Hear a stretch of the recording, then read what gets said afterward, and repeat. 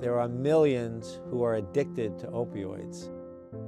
There are 115 people who die every day from opioid overdose. And we need to do something about it.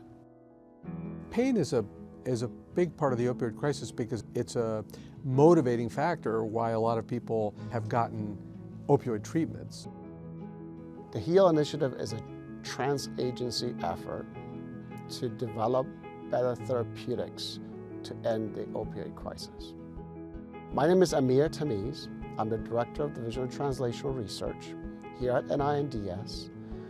The HEAL Initiative stands for Helping to End Addiction Long-Term. I'm Walter Koroshetz. I'm the Director of the National Institute of Neurological Disorders and Stroke. Here at the NINDS, our main focus is to develop treatments for pain that are effective but non-addictive. That would be a game changer. I think the HEAL Initiative is a call to arms. My name is Clinton Wright. I'm the Director of the Division of Clinical Research at NINDS.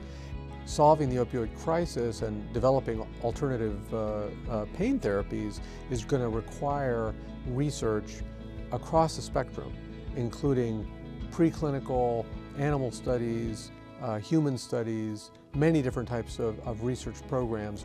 This is really a once-in-a-lifetime opportunity, and we're looking for really talented people that can come join us to develop non-addictive therapies for treatment of chronic and acute pain. This, I think, is a unique opportunity for people who want to make an impact on health to join NIH and the HEAL Initiative to really make a difference. I think people will look back historically and see HEAL as a defining moment and sort of a turning point in the opioid crisis in the United States. For more information on careers with the HEAL Initiative, please visit ninds.nih.gov/about-ninds/jobs-ninds.